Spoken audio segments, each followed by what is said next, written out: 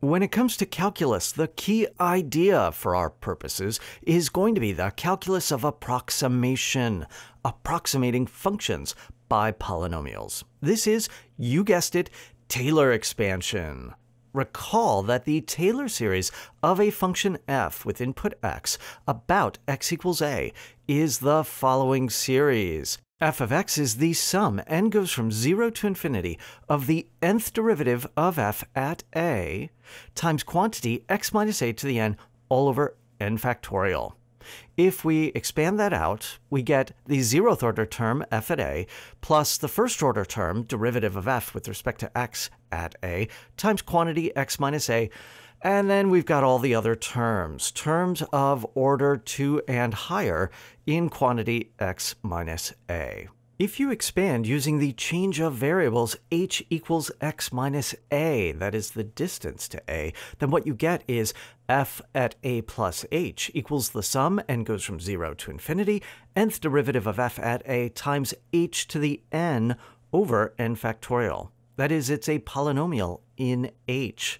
Expanding that out gives f of a plus the derivative of f with respect to x at a times h plus all the terms of order h squared and higher. Now, wait a minute. What is that O of h squared? That big O of h squared? Well, let's think back, way back to when you learned big O notation.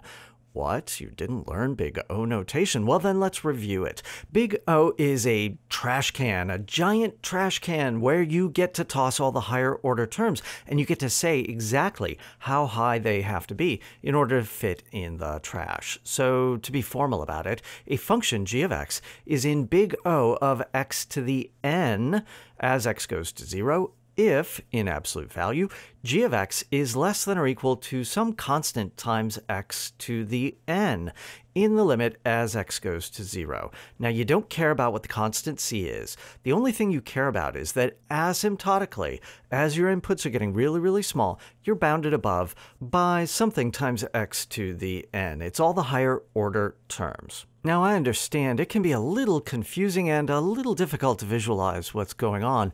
Big O notation is not essential for what we're going to do. It's merely a convenient language. What is essential, what you really need to know, is Taylor expansion. You do need to know those formula, especially the latter one, involving a polynomial in H. We're going to use this very frequently to approximate functions arising in dynamical systems.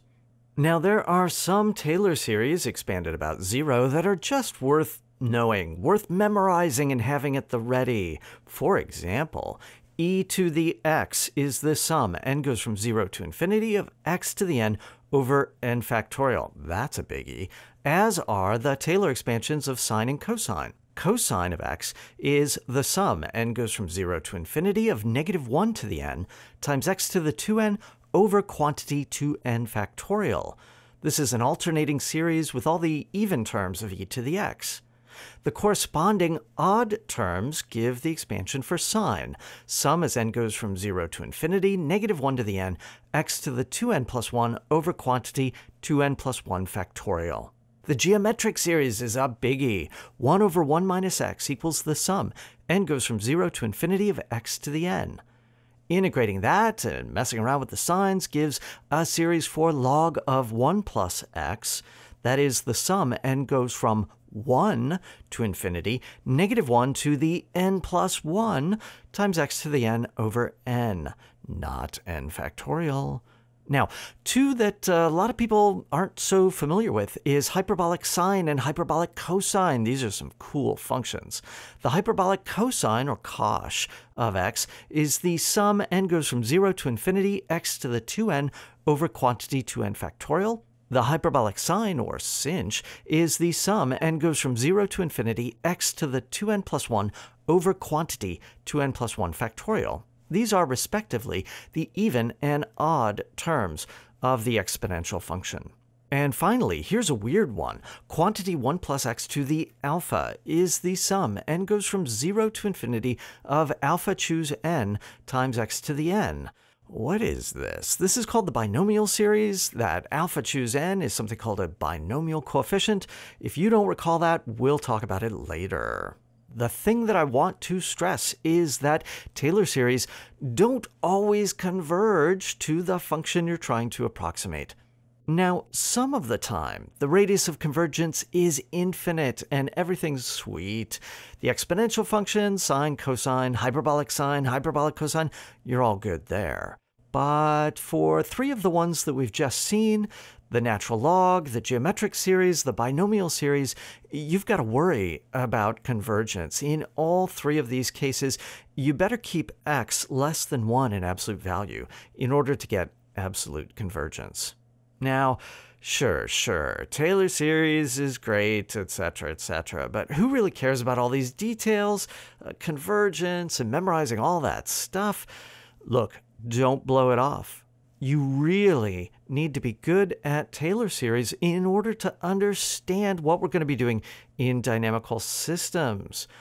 Approximation is what Taylor expansion is really built for, and we're going to need to do a lot of approximating. There is no more important tool in all of calculus for doing dynamical systems. If your Taylor expansion skills are a little bit rusty, why not just take a time out, go back, review that, or if you need some motivation first, keep going and see where we're going to use it.